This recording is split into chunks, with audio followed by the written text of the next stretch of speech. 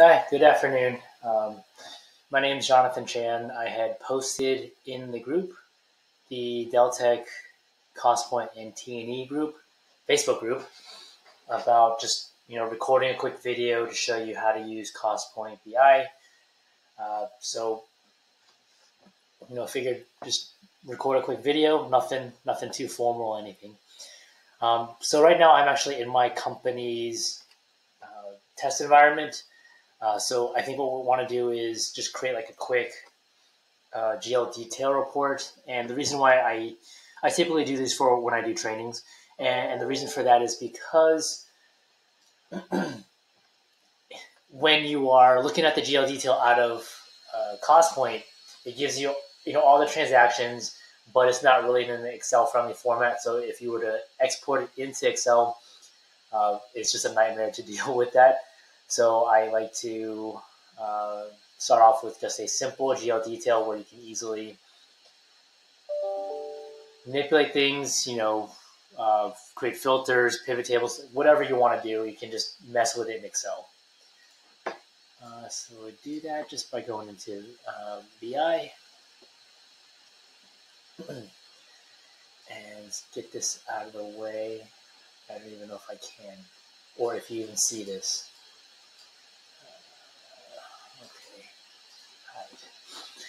So, all we have to do is just create a new report by selecting new in the bottom left and then select report. And then from here, it's going to ask you if you want to create a template. I always just select blank.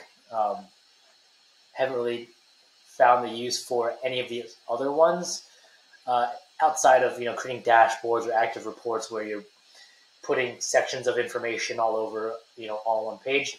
For me, if I'm just going to create like a simple report, I will use blank. So all I did was just double click it. So now on the left side is asking me to select a source. So you can select a source here, and if you click this button in the top right of that little section, it's the same thing. They just want you to add a package. So in the packages, I like to use the legacy packages for now.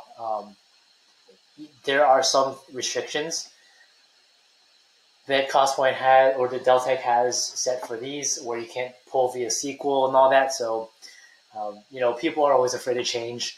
I'm one of them, so I'm using the legacy packages for now.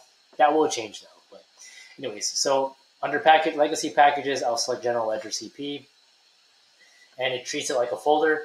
But now I can actually go and select open. So if I were to go back, you'd see that there's nothing here.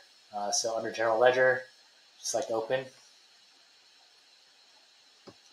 And from here, it's really just all about dragging and dropping. If you've used Query Studio, you can make the settings so it looks more like Query Studio, and you can do that first by creating a list. So we're just going to click that plus sign in the middle, and the list is just a data container that takes the relationships built in the package and just applies it so that when you pull your data items in, it makes sure all the rows are related to each other and you don't have just random information all over the place. If you were to do the same thing with the table, you would still have to add or create data containers or add data containers to the table. So list is the best way to go about this. Close that.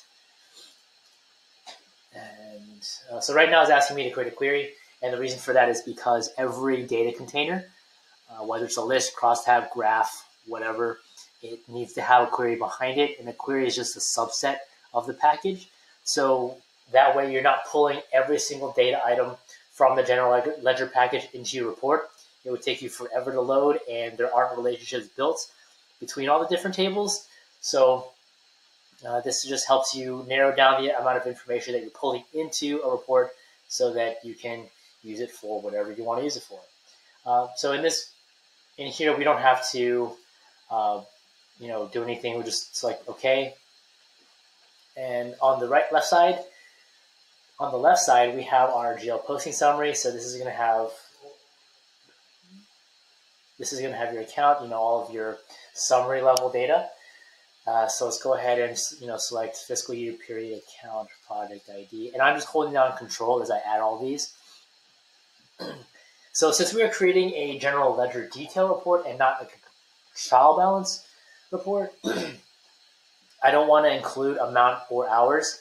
The reason for that is, now if you have 100 lines in one posting, and you pulled all those 100 lines into your posting, whatever your amount is going to get repeated 100 times. Whatever your hours is going to get repeated 100 times. So here, I'm just going to pull in the descriptive data or descriptive data items. And then I'll collapse that and then go down to your general ledger detail. And then from here, I can pull in your ID, your name, check number, cash receipt number. And one small thing to note is if I were to, the data items get dropped in the order that I select them. So, if you wanted them to go in a certain order, you'd want to make sure that you select them in that particular order.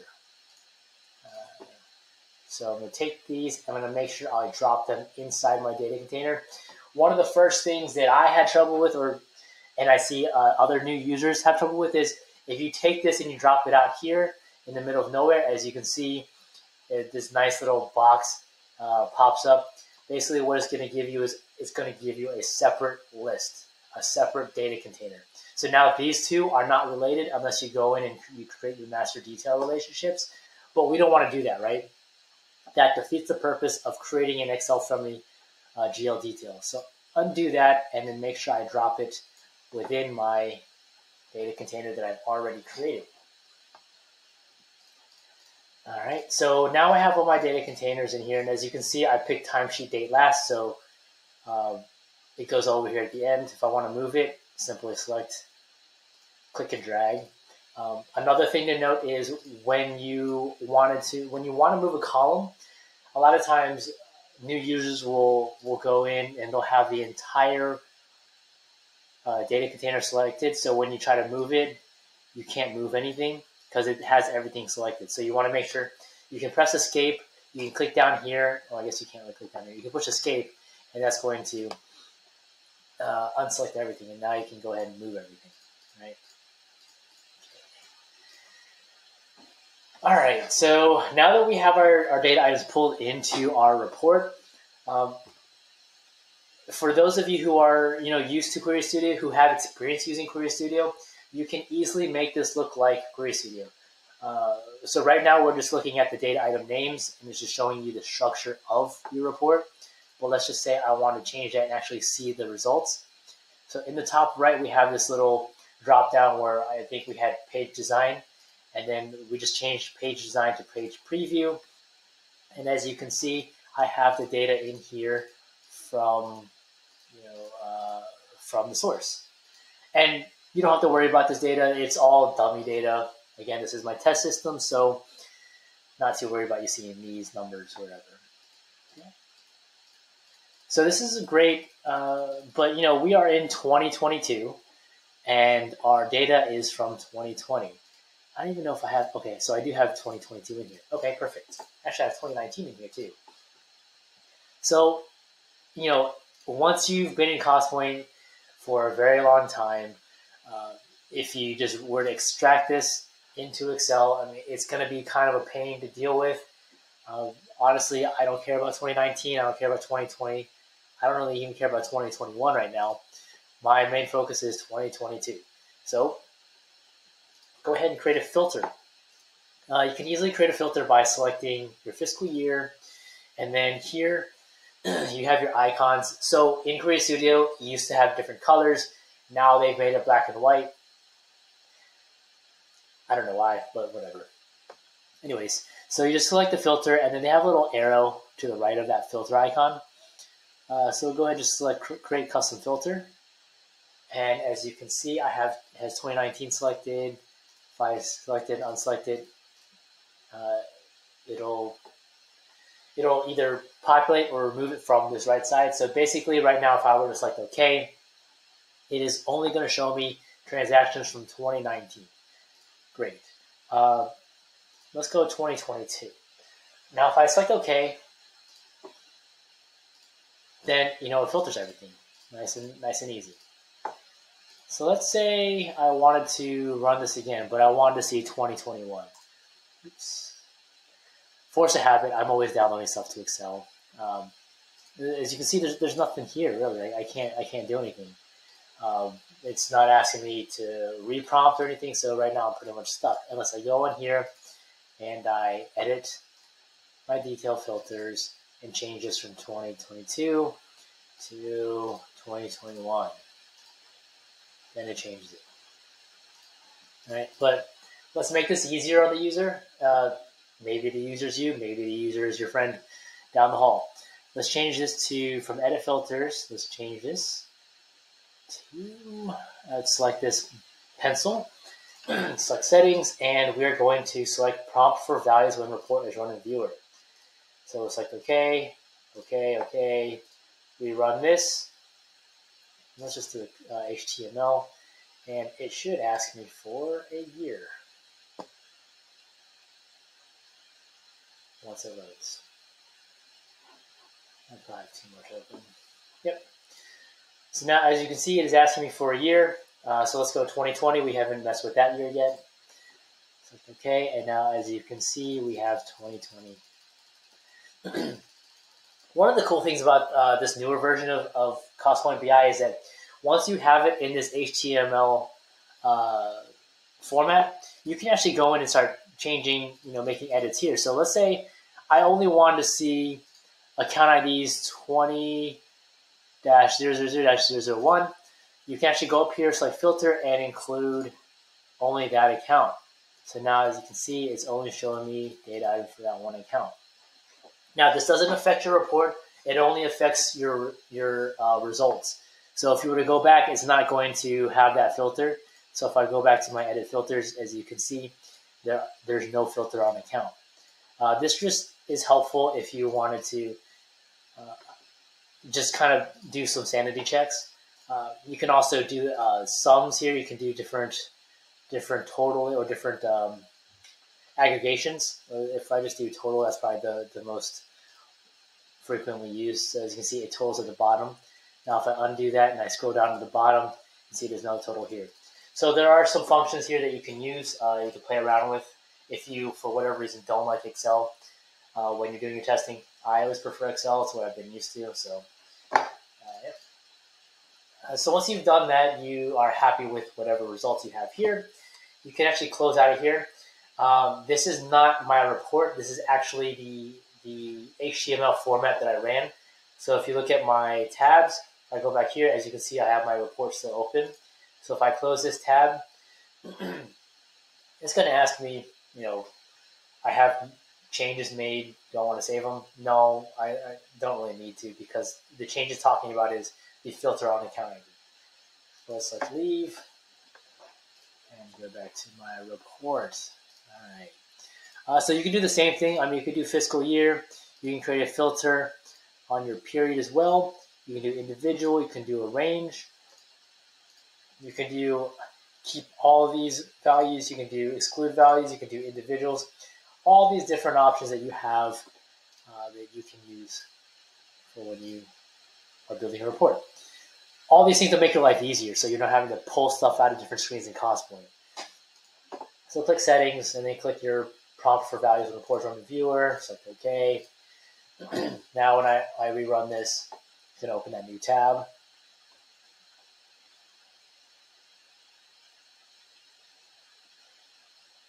And once it loads, it's going to ask me for 20. And then do 20, 22, I think I saw period 6 in there. All right, our filter did not work. Now why? Because I had exclude. So if I go back to my results, I should have not exclude, not greater than 1. Maybe that order. Not greater than 1? Does that make sense? Keep these values. Let's actually change this to between. So now I can get a range. Let's do 1 to 2. And then try this again. Well, let's close out of that. And I didn't have to close it. I mean, if I were to rerun it in HTML, it politely closes whatever filter, whatever tab I had open, and opens a new one. So I don't have like a billion tabs here. Okay, so I have 2020 period 1. As you can see, there's no way to toggle between pages because these are all the results from 2022 period 1. Okay. Okay, I mean, if you wanted to, you can go ahead and add filters to your account, project. You can actually do optional prompts as well.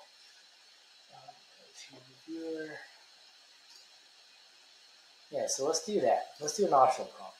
Right? No, they don't have it here. So I typically do things on the back end where I'm actually going through the query, adding, typing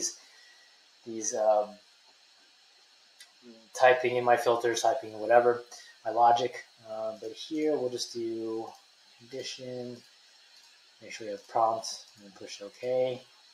And then let's say I wanted to make this filter optional. You can do that by going into your filter, edit filters, select whichever filter you want to make optional, and just make it optional. So now if I were to rerun this,